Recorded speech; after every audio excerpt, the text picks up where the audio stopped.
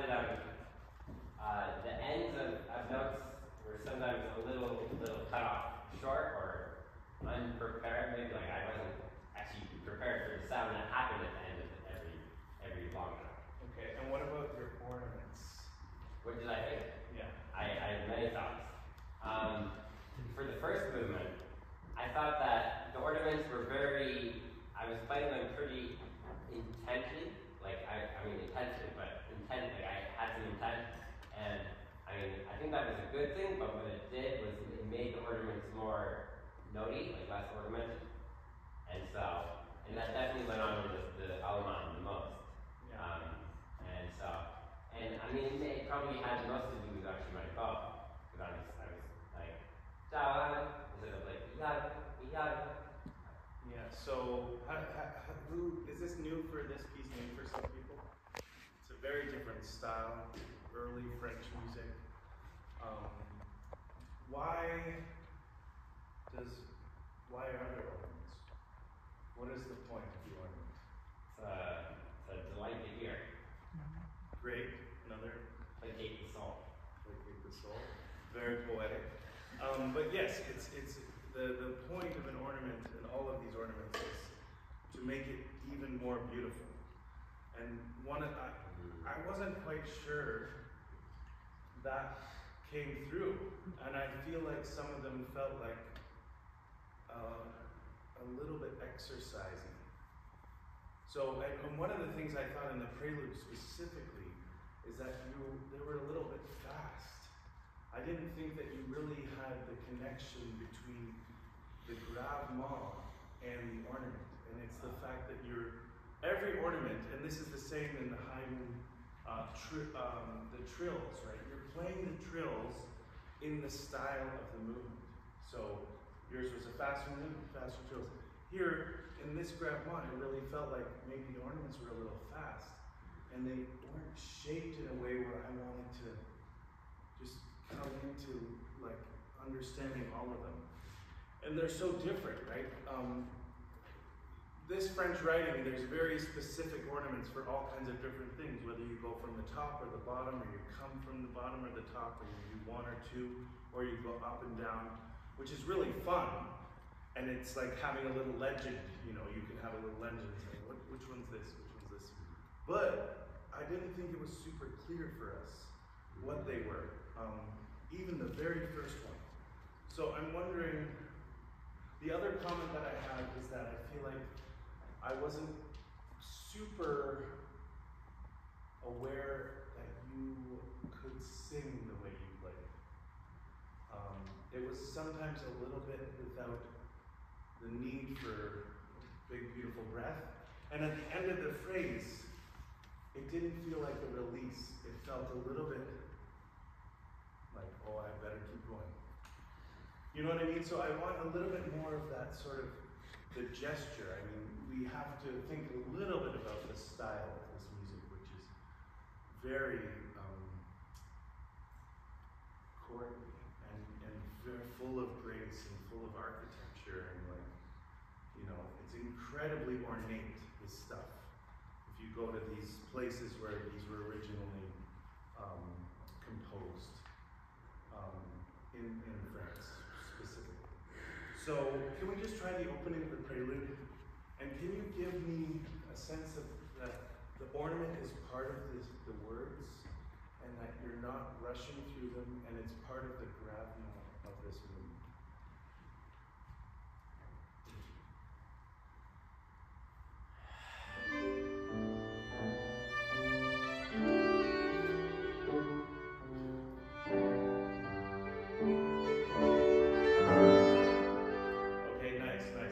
Not bad. I do need a little bit more contact and depth right from the beginning. I know it's an up, but it's has to be, it's our first note. And you have to, it has to keep spinning, because otherwise it doesn't go anywhere. And then, so when a downbeat in Baroque music often means that the dancer is raising their body, because raising your body is actually much harder than just fall into the ground. So you can think about that stylistically. And then can you please breathe after that note? Yo-yo, there's a rest, right? So I'm feeling a little anxiety. Could you clear that up for me? Yeah. Thank you.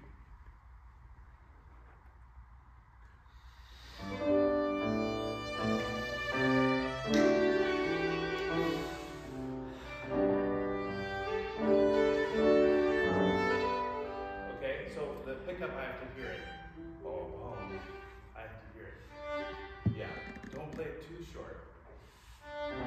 Yeah, okay, one more time.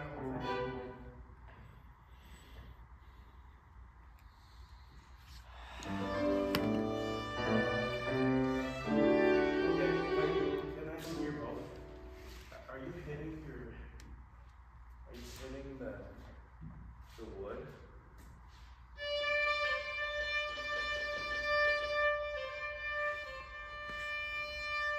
Like when you start playing, you have to keep playing.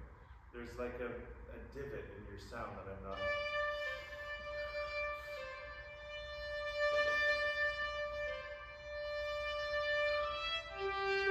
You have to sing all the way to the down.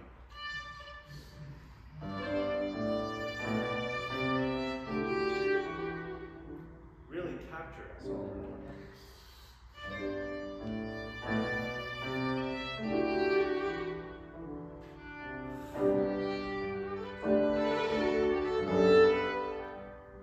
You can do whatever bowing you want. I forgot what the bowing was. But can you try to? So make sure you're listening to the sound after you start the sound.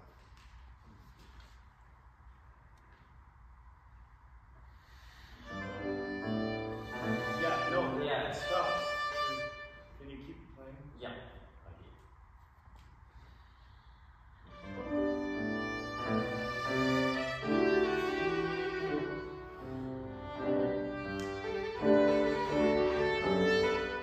Yeah. So the other thing that happens around here is that it gets a little choked. Do you hear that? Be careful. So whatever you have to do, maybe a little less pressure, move your bow a little bit, but I don't want to hear that. Once more.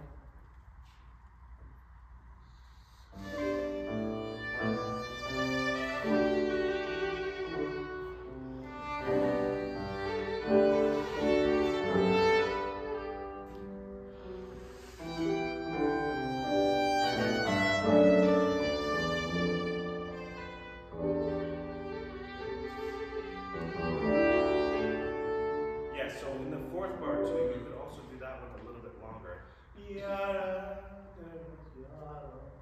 That's because it's part of the phrase, you know. So they don't all have to be the same length.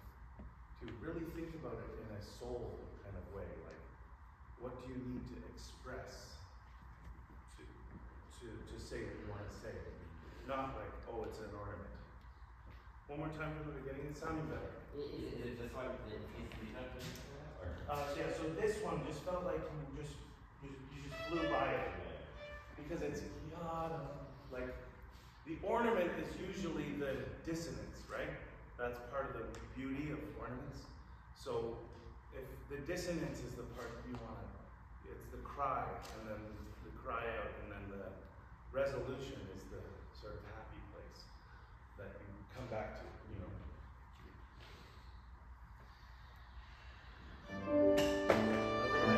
More time? Yeah, right at the beginning, just so that we know you're playing.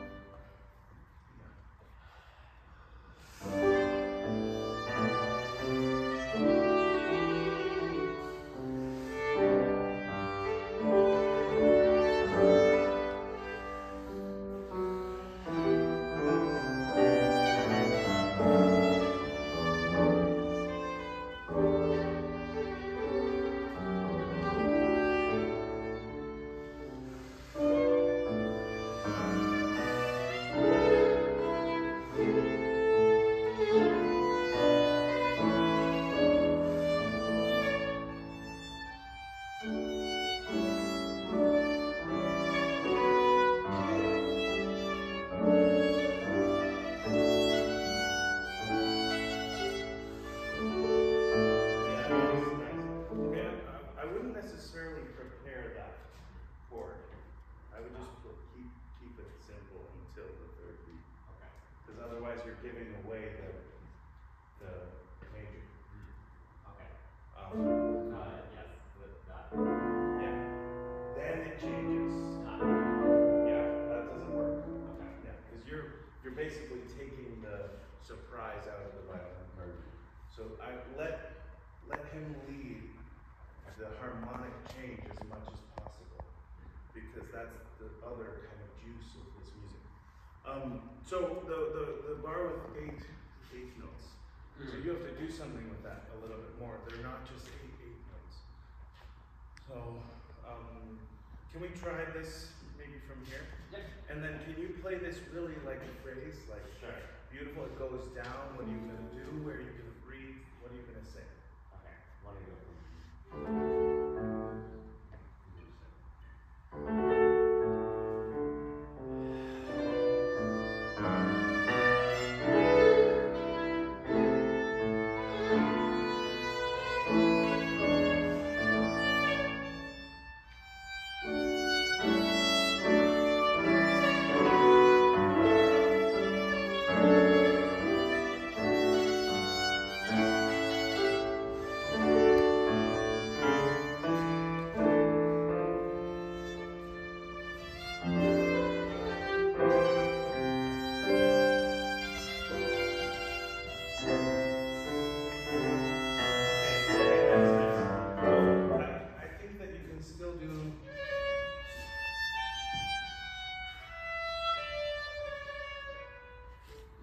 still shape it with the knowledge that you have of the beat hierarchy, right? So there's a little bit of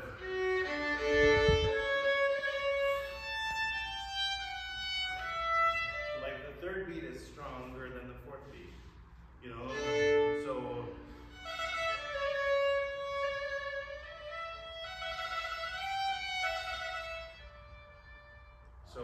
So anyways, can you try that one more time from the same spot? You can start.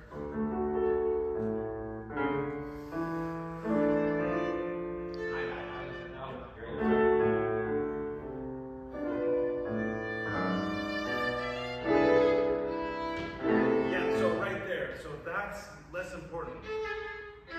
Like, right? It's yum, bum, da da da. Like, you know this.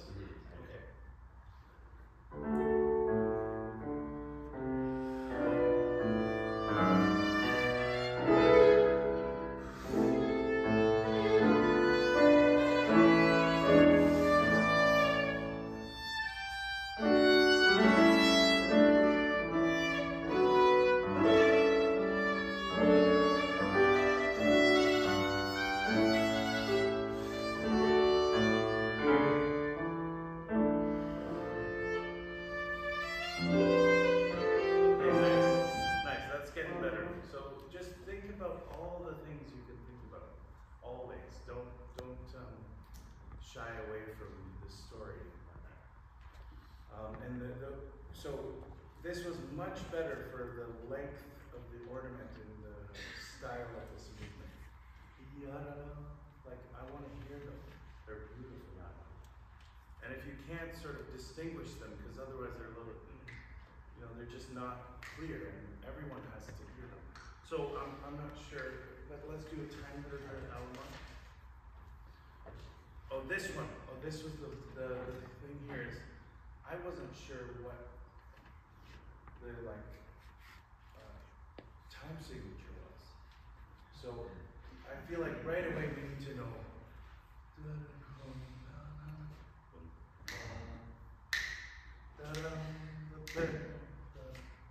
So it can't be sort of a static.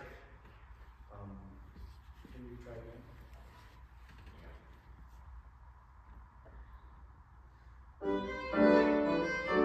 Yeah, I need clarity in your sound right away. So not too soft, use enough air, and you're singing right away. Okay. Yeah.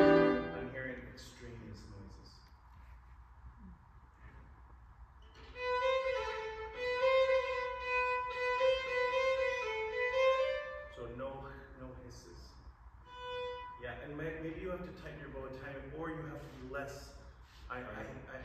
Every now and then I hear the wood. Yeah. Okay, but now don't worry about it. Now you have to play.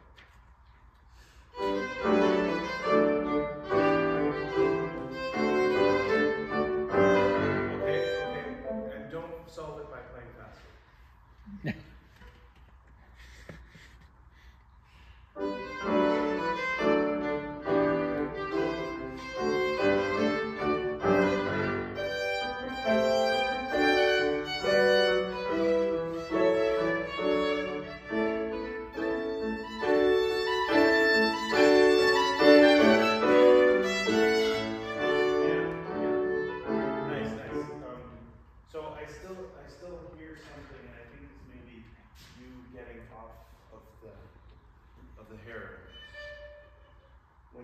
When you rotate your bow too much. So keep the hair a little bit straighter.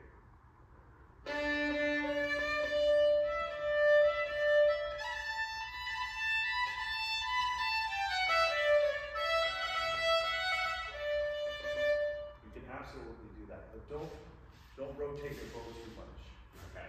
Using a tiny bit of hair is like an affect for us, but don't, there's a reason why we have lots of hair. Yeah. Although you could definitely use some more hair. But I had to check. It's not an excuse. I could do it. Yeah. So you can do it. From there. No, I don't. Not from there actually. So the other thing is, right, this is a sequence. That wasn't clear to me. The top sequence and then a little bit less for the second part of the sequence and then a little bit less. Right, I would say. Maybe even from you too. And maybe just a tiny bit more bow right at the beginning so that people can actually hear it.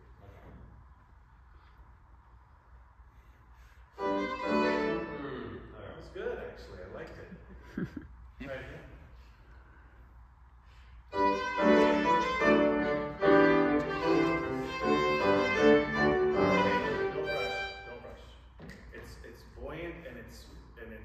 Graceful, and it's maybe a little bit courtly, but it's not, you don't want to move too much.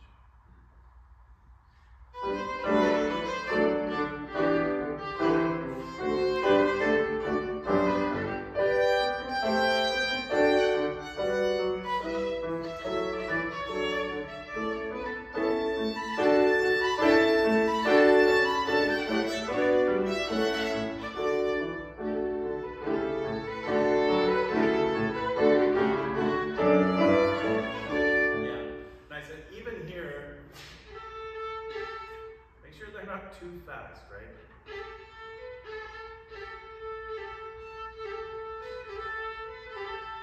You're trying to tell something, say something. So I would say that I have to, you're never trying to be sort of technically, this music I think has nothing to do with like technical mastery. You don't want to show off like a fast trill. You want to say something.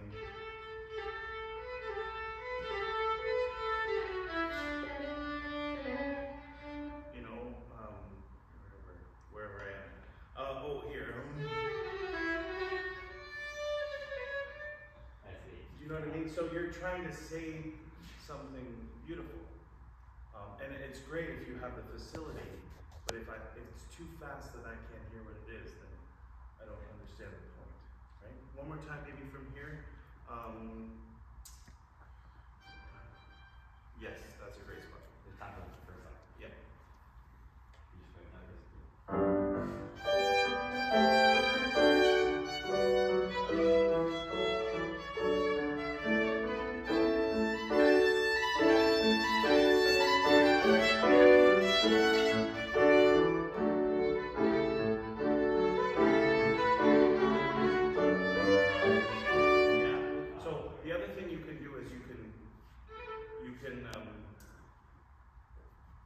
Change the length based on how many times you repeat it. So the first time we have to share what it is. That's the ornament. And then the second time, people know what it is. faster, but first you have to explain. This is the ornament. So there's also different varieties within that sequence, I think, that you can do. But 1 minute. Maybe we can just play for 1 minute from the double bar. Lots of air.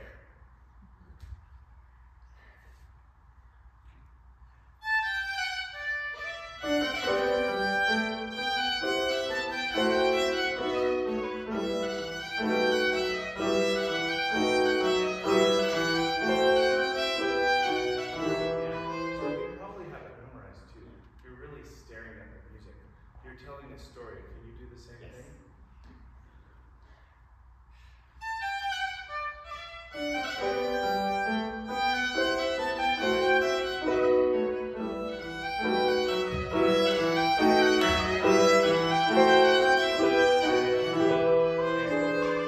Yeah.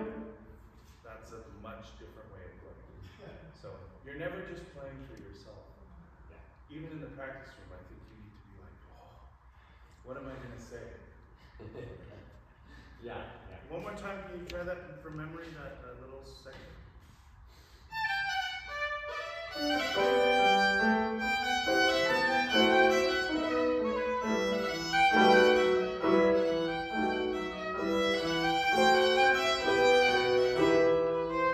Okay, and then you have to breathe. It's a So there's still some, you have to think about what you're playing while you're sharing what the story is. Because sometimes I think there's a little bit of a disconnect between the moment that you're performing and what you know about the music. So try to think about like why we're telling a story, what the story is, and how you're going to tell it all at the same time. But it sounds